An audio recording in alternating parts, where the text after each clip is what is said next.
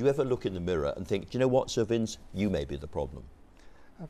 Why am I the problem? Well, I'm just wondering, because in a sense, you should be driving this. You should be on front pages all the time. You are an absolutely central part of this debate, and yet the Lib Dems are not cutting through. No, it's not. Maybe it's my fault, No, I don't know. No, it's not a personal problem. I'm here talking to you. I'm going around the country speaking to rallies and leading the party. We've been in this position now for 8 years since the beginning of the coalition. We are rebuilding.